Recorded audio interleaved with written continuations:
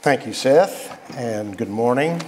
I would like to encourage you to come Wednesday night for this three-part series that Dr. Wallace is going to be teaching. He is, I think most of you probably know, professor at Dallas Theological Seminary. He's an excellent professor. He's spoken here on other issues. One of his specialties is ancient manuscripts and the integrity of Scripture. And this is going to be a series on Romans, specifically on Romans chapter 3, verses 21 through 26. It's a very important passage in a very important book. When I had the book of Romans from Dr. Johnson many, many years ago, that passage is one that he assigned for papers to be written. He wrote 2 papers in his class, and that was one that he felt was very important for us to study. And it's very important for justification, the subject of justification, the doctrine of justification.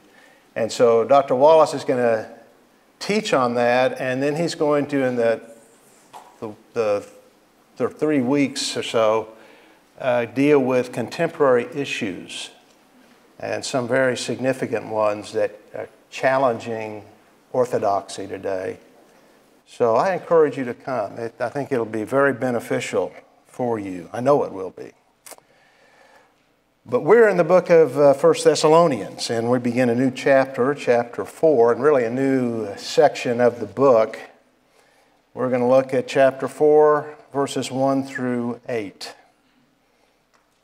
Finally then, brethren, we request and exhort you in the Lord Jesus, that as you receive from us instruction as to how you ought to walk and please God, just as you actually do walk, that you excel still more. For you know what commandments we gave you by the authority of the Lord Jesus. For this is the will of God, your sanctification, that is, that you abstain from sexual immorality, that each of you know how to possess his own vessel in sanctification and honor, not in lustful passion, like the Gentiles who do not know God, and that no man transgress and defraud his brother in the matter, because the Lord is the avenger in all these things, just as we also told you before and solemnly warn you. For God has not called us for the purpose of impurity, but in sanctification. So he who rejects this is not rejecting man, but the God who gives his Holy Spirit to you. May the Lord bless this reading of his word and bless our time of studying it together. Let's bow together in a word of prayer.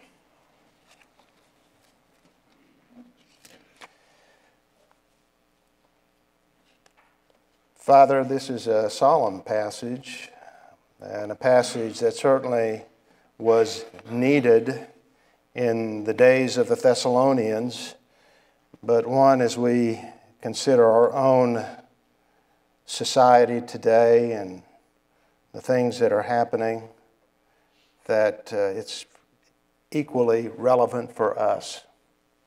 And so I pray, Lord, that you would prepare our minds for this time of study together, and that you would, through this instruction that Paul gave, which was to arm the Thessalonians in order to deal with the temptations of their society, that you would do the same for us, that you would arm us in order that we might resist the spirit of this age, and that we would live pure lives that honor you, that please you, and glorify you before men.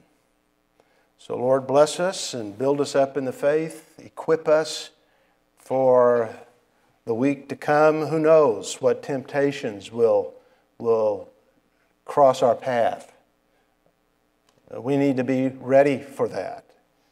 And so I pray that you would prepare us. And as Warren has prayed, it's so essential that we be men and women of the Word of God. If we're to be equipped for the challenges of life, whatever form they may come, we must be well grounded in the Scriptures and the doctrines of the Word of God. We need to know you and live for you. So, Lord, we won't do that unless we study your Word. And so as we study it this morning, bless us with understanding and resolve to be faithful to you. Father, we pray for the material needs that we have as well. Some are going through difficulties of matters of health or finance. You know our needs. We may not know the needs of anyone in here, but we know we all have needs. And whether we know what they are or not, we do know you know. And you know the solution. And you know what we need to go through to achieve this work of sanctification that Paul speaks of in this passage. So Lord, bless, encourage, supply where it is needed and in the way that it's needed. And through all the experiences that we have and through the experience of our fellowship with you, may we be built up in the faith and encouraged. And may our result of our time together this morning be that we desire to serve you well and bring glory to you. So we look to you to bless, build us up in the faith. Bless us as we sing our next hymn. I pray that you use it to prepare our time for this time of study and worship together, we pray. And we pray these things in Christ's name. Amen. St. Francis of Assisi is often quoted as saying, "Preach the gospel at all times, and when necessary, use words." According to his biographers, he did that. He gave up wealth for poverty. What bothers me about his statement is it diminishes the need of words and importance of doctrine, which plays approvingly to many modern minds. Christianity requires study and thought. It involves words. That's Romans chapter 10, verse 17. So faith comes from hearing, not seeing, from hearing, and hearing by the word of Christ. So read, so speak. Still, it is true that deeds matter, and they matter a lot. James emphasized that. Faith without works is dead. If there's no fruit, there's no root, no life, no reality to such a faith. The gospel that comes to us in words changes those who receive it. We have transformed lives. And that must be evident in our behavior, and it will be. It is impossible not to bear fruit when we, as branches, have been placed in the living vine, the Lord Jesus Christ, and have His life within us. Well, that is emphasized by Paul as well as James. And Paul emphasizes that at this point in his first letter to the Thessalonians. Normally, Paul treats doctrine, the subjects of theology, in the first part of his letter, and then takes up what we might call practical matters or the application of doctrine to the lives of those he's writing to later on. But here he deals with Christian behavior early, before the doctrinal section. And the importance of it is evident from the language he uses to introduce it. Finally then, brethren, we request and exhort you in the Lord Jesus that as you received from us instruction as to how you ought to walk and please God, just as you actually do walk, that you excel still more. Now, the word finally doesn't mean this is the end of the letter. You might think that from the word. Obviously, though, we're in the middle of the book, and he doesn't mean that. And so what this word finally means is probably something like for the rest, and indicates a transition that Paul is making from the prayer that he just prayed at the end of chapter 3 to a new subject, the subject of Christian behavior.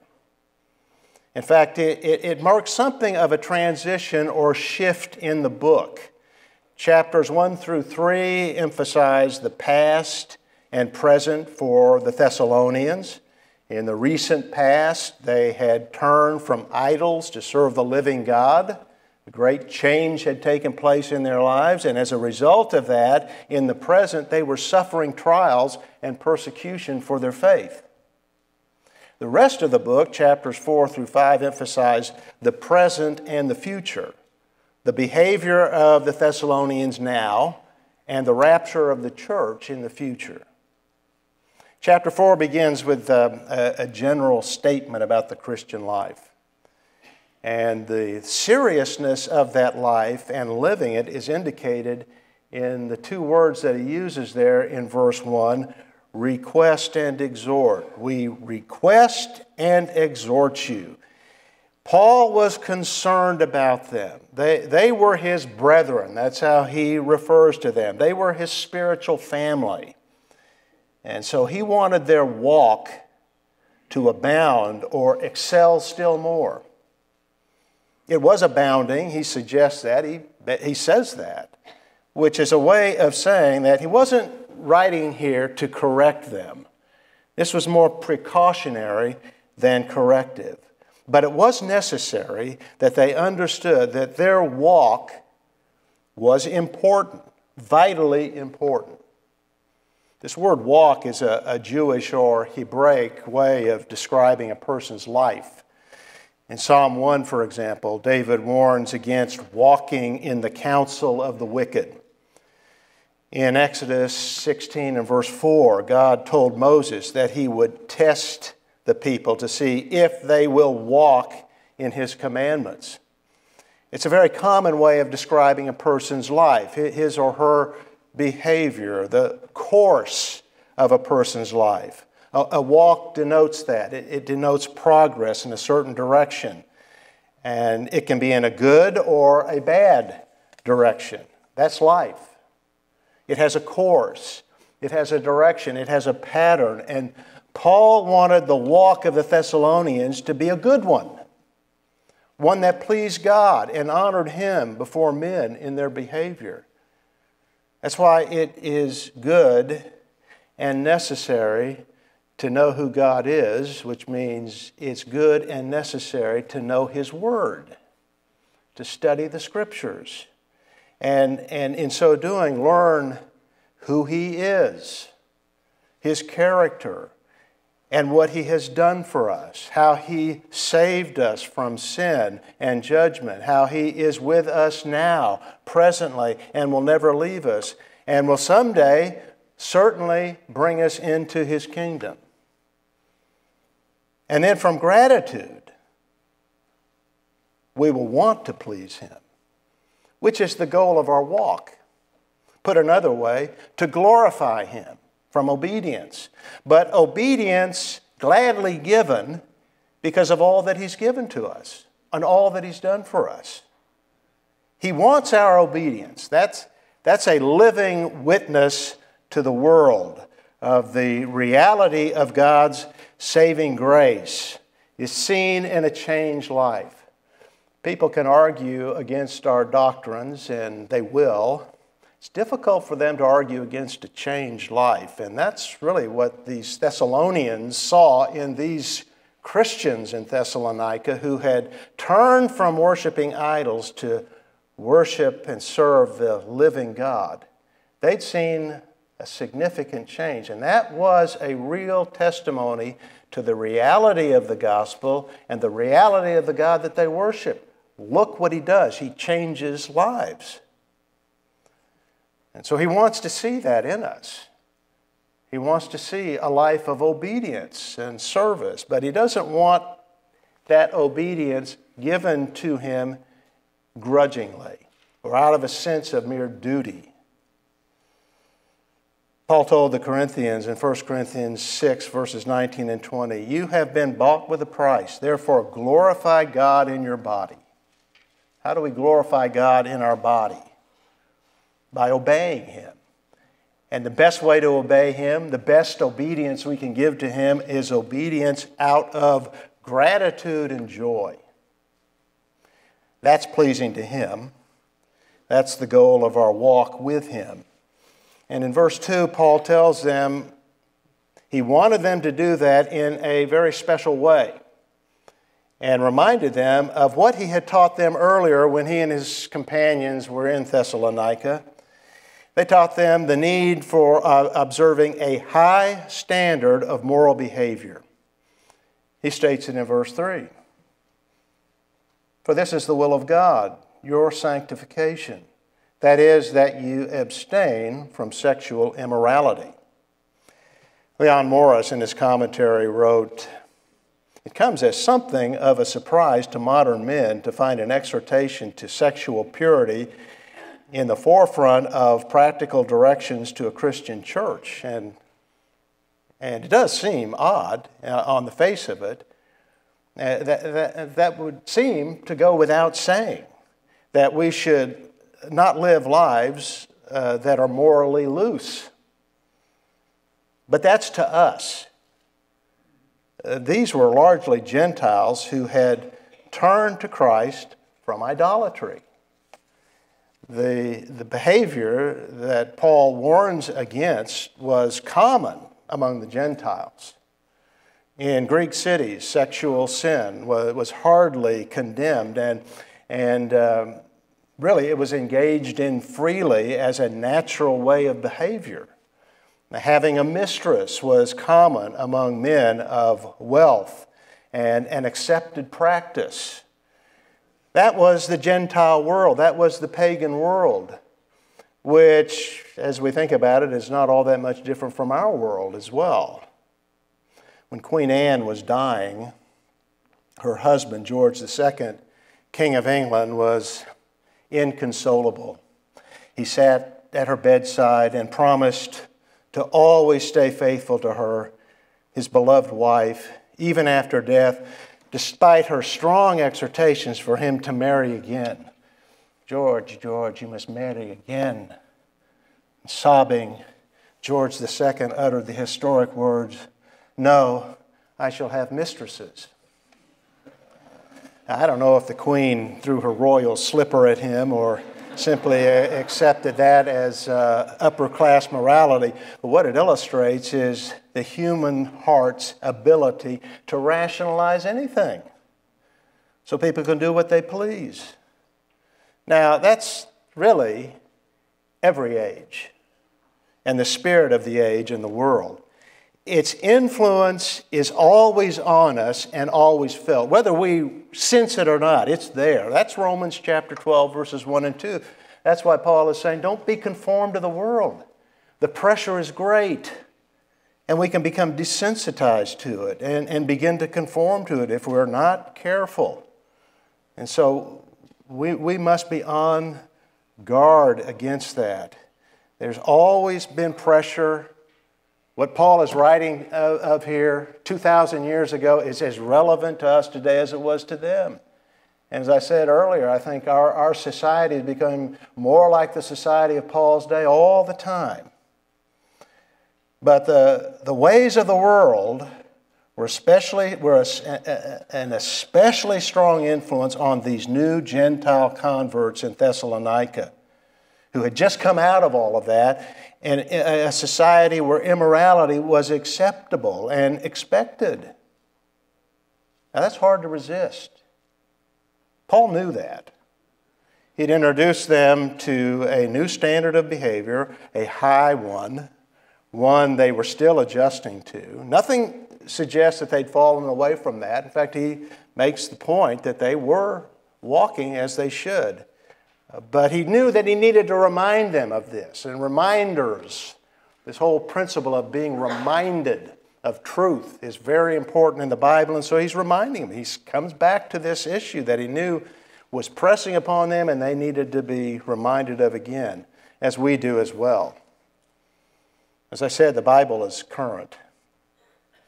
Written 2,000 years ago, this letter was written that long ago. It's still relevant to us today. It addresses problems that we face because they're problems that are perennial. I graduated from high school in 1967. That summer is known as the Summer of Love. And this was the first time I'd heard of hippies. and all this stuff that was going on out in San Francisco and Haight-Ashbury. And you're hearing slogans like free love. Well, that didn't begin then. That slogan was popular 10 years before, 20 years before, maybe more than that. Society has changed a lot in 50 years. It's every bit as permissive as it was back then. Really even more accepting of immoral behavior than ever. So, we in our day need this reminder. The church has always needed this reminder. Even Puritan New England had issues with immorality. We're familiar with Nathaniel Hawthorne's The Scarlet Letter. Maybe you read it in high school. It's a fiction, but it tells the story of what really did happen, the things that were going on then just as they go on today. So Paul wrote to the Thessalonians and to us as well to say that our standards of sexual behavior are not to be taken from the world, not to be taken from society, but taken from God. And God's will for us is purity. This is part of our sanctification, Paul says. Sanctification is the process of making us pure or making us holy. In fact, it is related to the word holy. Sanctification is. And basically, holy, as I think I've stressed this many times, means set apart. When we were called into our new life, we were set apart by God from the world, from the old life to a new life, to His life, and to His service. But that involves increasingly being made pure or holy. That's sanctification. It is, first of all, a sovereign work of the Holy Spirit.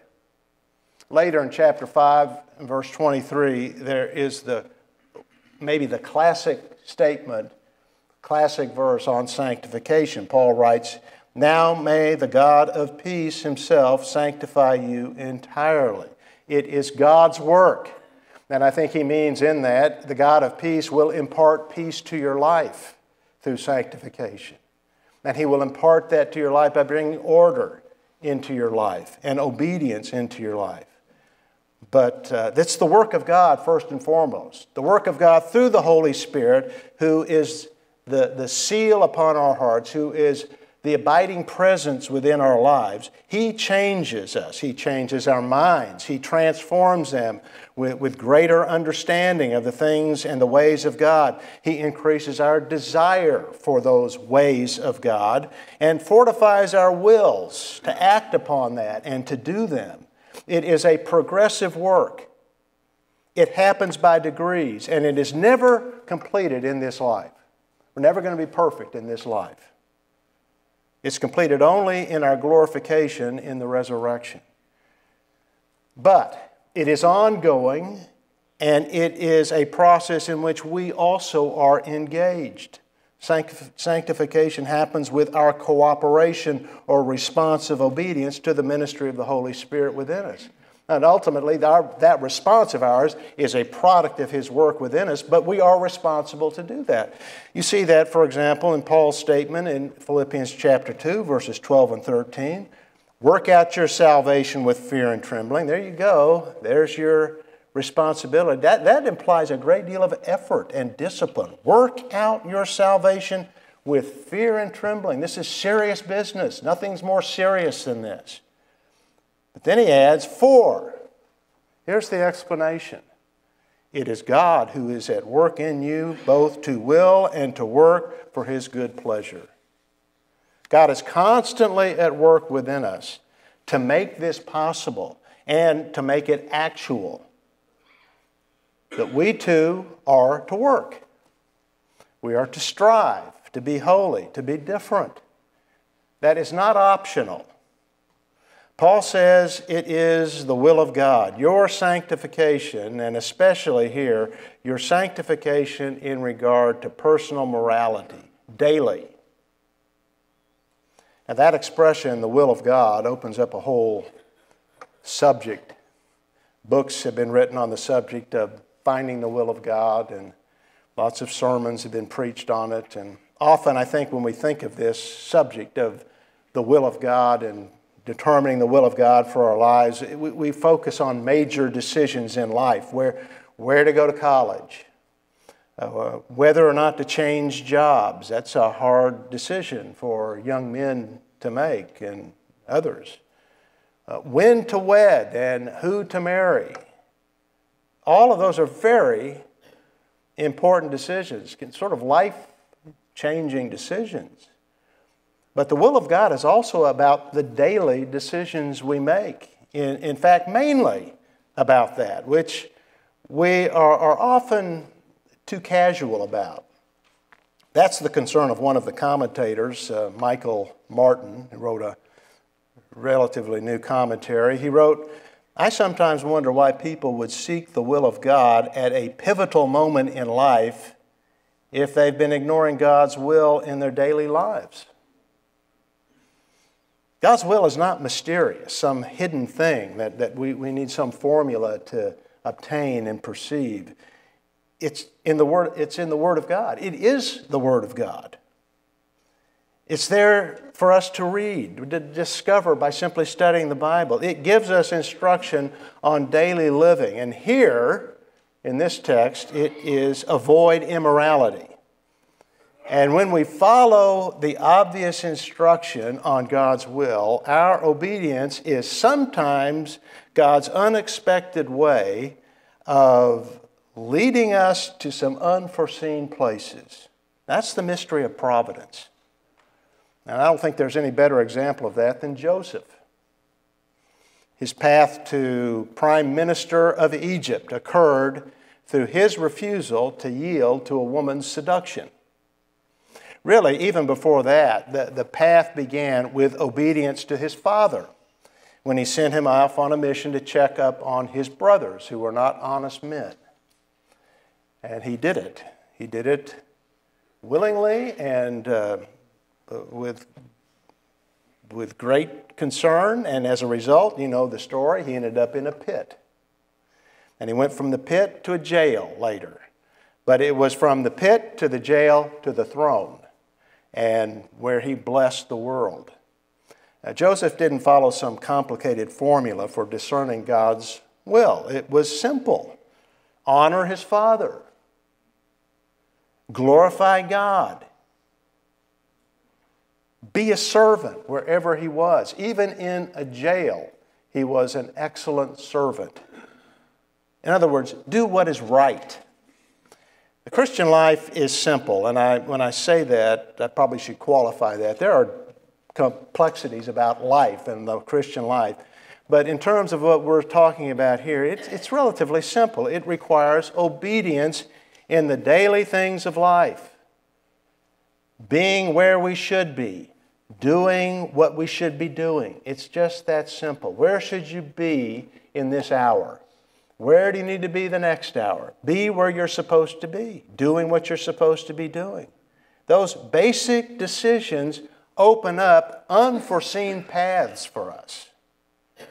The will of God is a broad subject, but here it's about sanctification and specifically the sanctified life regarding morality, avoiding sexual immorality. So Paul tells the Thessalonians to do that. Abstain from sexual immorality, from fornication. Now that's the negative side of things given in an urgent kind of command, a thou shalt not type command. And we need that. We need that kind of instruction. We need forceful admonitions from the Word of God, but not just that. And in verse 4, Paul gives the opposite side of the same command. He tells each man to know how to possess his own vessel in sanctification and honor. Well, what is the vessel that he's speaking of here? It has been taken by some to be his wife. Treat her well. And that's good counsel, but it seems to me that limits the circle of men in the exhortation. Now, what about those who are single? Peter does refer to the wife as the weaker vessel in 1 Peter chapter 3 and verse 7. But that really doesn't have any bearing on this because she is not the husband's vessel. It's not like she is some vessel that he owns. She is a vessel just as he is a vessel. Paul's reference here is most likely to the man's body. And that has a parallel in 2 Corinthians 4, verse 7, where Paul calls our bodies and refers to both male and female, the man and the woman, as earthen vessels. Well, they're earthen vessels because we're made of dust, and it describes the weakness of our human frame. But we're also vessels, meaning we are utensils of God, as it were. We are His servants. He uses us in His service. And so we are to be at His service. We are to understand that, and we are to be filled with Him. We are to be filled with His Spirit and His desires. These vessels should be filled up with that. So we're to be used of Him. We're to use our bodies to His glory, not our own satisfaction. We've been bought with a price. We're no longer our own. We belong to Him. So we are to possess these bodies in sanctification. Again, that's the subject. The word is used throughout this passage. This word sanctification is used in verse 3. It's used here, and then it's used later in verse 7. And again, basically, the word sanctification means set apart. Utensils, for example, used in the service at the tabernacle and the temple were called holy because they were set apart for special use. Well, they aren't moral, obviously. They're not sentient things like we are. They're just inanimate objects, forks and fire pans and whatever other utensils that they had, plates and bowls. But they're called holy because they were separated from other plates and bowls and fire pans and whatever. They were separated for special use. They were dedicated to temple ceremonies, to religious use. And so they're holy objects, and that's illustrative of us. It makes the point that we are holy ones because we have been set apart, not for ourselves, but we've been set apart, separated from our old life to a new life, separated to God's life and service. And so we're to engage in that. How do we do that? How do we live out that separated life? We do it by being devoted to Him and being obedient to Him, being pure and holy. And Paul adds to that, we are to live in a way that honors the body. The body that you have is God's gift to you. It's your means of serving Him. And so we're to honor it. Immorality doesn't honor it. Immorality dishonors it. It destroys it. Paul makes that point in 1 Corinthians 6, verse 18. He speaks of sins of immorality as unique. They are sins against the body. They defile, they destroy the body. And so Paul is laying some stress here on the importance of the vessel we have, the body we have. And it's unusual. B.F. Lightfoot, a 19th century Anglican scholar, pointed out that is unusual, that this emphasis on honoring the body is one of the great contrasts between Christianity and heathen philosophy, specifically Greek philosophy. The Greeks despised the body. Now, they despised the body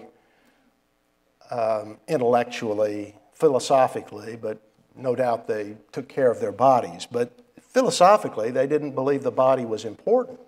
They thought it was a drag on things. You will recall the Athenian philosophers mocked the Apostle Paul in Acts 17 when he spoke to them on Mars Hill. They listened attentively until he came to the resurrection, and that's when they began to scoff. And the reason they scoffed is because they were dualists. They believed that the spirit is good, the material is bad, and the body was bad. In fact, they called the body the prison house of the soul. And the ideal was to be freed from this body, to be a pure spirit. And so when he talks about the resurrection of the body, that was absurd to them. They had a low view of the material world and a low view of the body. But in the Bible, the body and the material world are good. Our great goal is the resurrection, a glorified body. We're going to live eternally in a new heavens and a new earth in glorified bodies in the very material realm for all eternity. But these are good. The material world, the body is good because they are God's creation and therefore they're to be used and enjoyed, but used properly. And that is how we honor the body and all that God has given to us. In verse 5, he qualifies what he means by living in sanctification and honor, not in lustful passion like the Gentiles who do not know God. A man who walks by the Spirit rules his body, and the same for a woman.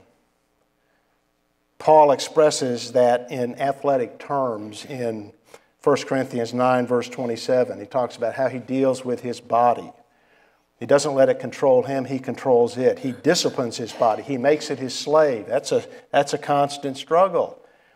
He didn't let passions of any kind, lustful or monetary or any selfish passion, master his soul. And it was a constant struggle. That's what the Gentiles did not struggle with or struggle to do. They were characterized by lustful passion. They gave full rein to it. Paul explains all of this in Romans 1, verses 18 through 32, how it happens, how the Gentiles had the light of nature, natural revelation, but rejected it, rejected the God who is clearly seen in the natural realm, and as a consequence of their apostasy, they worshipped idols, and then they engaged in immorality. There's a progression there from turning away from spiritual truth to going into moral error. The Greeks celebrated sexual vice in their art and literature. The barbarians, those outside of the Greeks, the Gentiles who weren't Greek and didn't speak Greek, those are who the Greeks said were barbarians, they practiced it as well. That was the Gentile world. And their religions were filled with it, with temple prostitution. And since so many of the Thessalonians were converted out of that, and since the acceptability of sinful practices have an influence on society, on all of us in society, he reminds them of their impropriety, the impropriety of such practices. But sexual immorality and deviance is not only improper, not only unlawful, it is dangerous. It invites God's retribution, His discipline. Verse 6, and no man transgresses, and that no man transgress and defraud his brother in the matter, because the Lord is the avenger in all these things, just as we also told you before and solemnly warned you. Now, to transgress means to step over. It means to overreach. And violating the marriage of a Christian brother, and that's what he's talking about, violating the marriage of another Christian is stepping over a sacred line to harm another Christian in the most serious way. It's sin for anyone. It's sin for a non-believer. But violating a fellow Christian's marriage through adultery is especially heinous since he is a soul for whom Christ died. That's the reason Paul gave for not causing a brother to stumble, a weaker brother, in Romans 15, verse 15, and 1 Corinthians 8, verse 11. Christ died for this brother. Now that's not stated here, but it certainly is the implication here when Paul refers to this person who is offended, sinned against, as a brother. Well, if he's a brother, then he has been bought by the blood of Christ. Christ sacrificed for him. He purchased him. It's a serious thing to sin against such a person.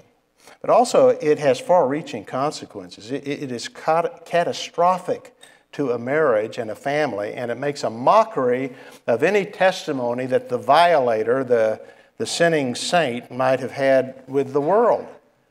But Paul's warning here is given in a different consequence, one that shows why the fear of the Lord is the beginning of knowledge and wisdom. It's not just that it's a bad testimony and wrecks a testimony, it's that the Lord avenges such sins. He punishes the wrongdoer, but he also avenges, that is, he defends the victim. He is just. He is the avenger of these things. That's sobering. Should be sobering. God deals with adulterers. The author of Hebrews said that. At the end of the book, in chapter 13 and verse 4, he wrote, "Marriage is to be held in honor among all, and the marriage bed is to be undefiled. For fornicators and adulterers, God will judge." This has always been a problem. Christians wrestle with the flesh and its powerful desires, but one incentive, one motivation for not giving in to these desires is God avenges such sins and he defends the one who has been sinned against. And what would make the guilt all the greater in the case of the Thessalonians is Paul had warned them about this before. This isn't the first time he's made this statement. He has talked about that before. He said that, just as we also told you before and solemnly warned you. This is serious, he says. Paul keeps coming back to the fact throughout the letter that he had instructed them on doctrine, various issues before, or he'd warned them on moral matters before. Paul was only in Thessalonica briefly for a few weeks, but he had given them broad instruction in both Christian doctrine and behavior. And he warned them earnestly about morality. God sees all. Nothing escapes the Lord God. And know this, that our sins will find us out.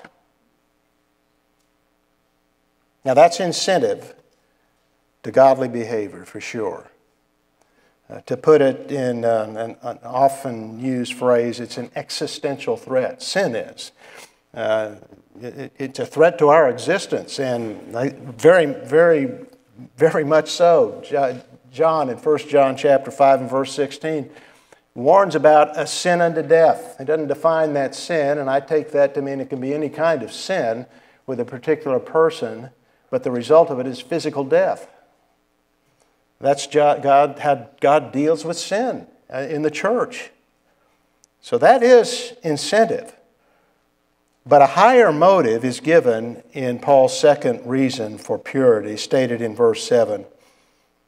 It is the whole character of the Christian life. For God has not called us for the purpose of impurity, but in sanctification. We are what we are only by the sovereign grace of God. If we are saved, if we are Christians, it is only because He called us out of darkness into light, from death to life. And that statement, God called us, is shorthand for He chose us unconditionally from all eternity. Then in time, He called us to Himself by the Holy Spirit through the preaching of the gospel. And we came, not because we chose Him and we decided to move ourselves in His direction, but because He had already, long ago, from eternity past, chosen us and through the Holy Spirit in time regenerated us and moved us to believe. What did He call us to? Purity, not impurity. That's the sense which Paul again uses the word sanctification. We have been called to a sanctified, purified, morally clean life. So moral impurity isn't an option for the Christian. He or she must reject it. Paul is telling the Thessalonians and telling us to behave according to the people we now are. We're a new creation in Christ, and we have new abilities and new desires, and we're to act upon that. Now again, sanctification is a process. And therefore, it is not completed in this life. It won't be completed this side of the grave. But this is the life we are to live today, the sanctified life. He called them in sanctification. That is the spiritual environment they were to live in, one of holiness, in an atmosphere, as it were, of self-denial on the one hand and striving on the other. That leads to the inevitable conclusion of verse 8, which also gives the third reason for purity. Rejecting it is opposing the Holy Spirit. So he who rejects this is not rejecting man, but God, who gives His Holy Spirit to you. If you reject what I'm saying, he's telling them, you're not just rejecting me. That's not the point. You're rejecting God. We don't live a holy life, a sanctified life, a life of separation from the world and unto God in our own strength. It's the work of the Holy Spirit. We have Him within us, literally. The third person of the Trinity dwells within every believer in Jesus Christ. He's there. But we can resist the Spirit. We can grieve Him. Paul says that in Ephesians 4, verse 30. And we grieve Him by disobeying God's instruction. And here Paul says that disobeying His instruction here is disobeying God Himself. That's not an option for the Christian. Sanctification and the sanctified life are God's will. And to bring the Christian back into it. And God never lets go of us, and because He's our Father, He never abandons us to these things. He's always leading us away from it, influencing away from it. To do that, to bring us back into the proper walk of life, He'll correct us by means of discipline if necessary, and harsh discipline sometimes if it's necessary. The reason is how we live matters. Words without deeds are empty. Faith without works is dead. If we are God's children, then He will discipline us for our good. But how much better to joyfully live obediently. That was Paul's lesson to the Thessalonians and to us. Glorify God in our bodies by gladly, joyfully obeying Him. It honors Him. It testifies to His grace before the world. And it is healthy. It's a blessing.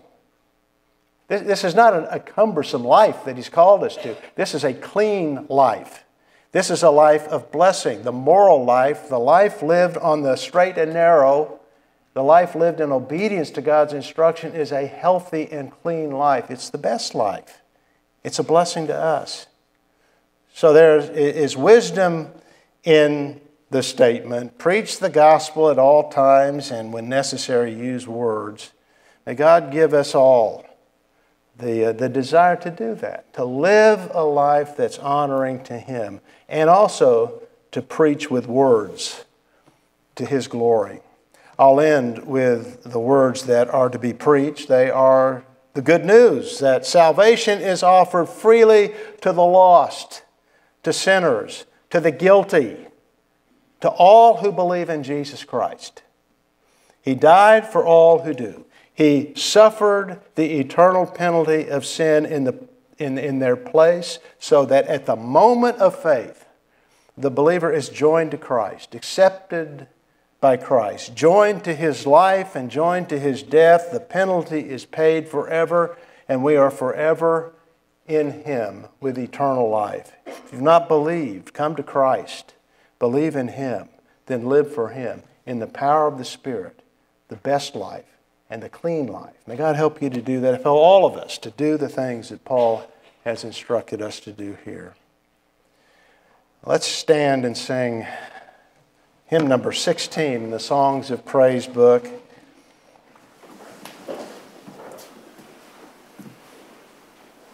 Father, that is a great truth, that your Son, the triune God, loves us so and will hold us fast. We can never be lost. Not because of anything we've done, because of everything that he's done in our place. And by your grace and mercy, you enable us to lay hold of it. And having done so, we can never be let go of. Thank you for that grace and that assurance. Bless us this day and this week as we live out our lives in this world, that we would reflect your grace and mercy to those around us. We pray these things in Christ's name. Amen.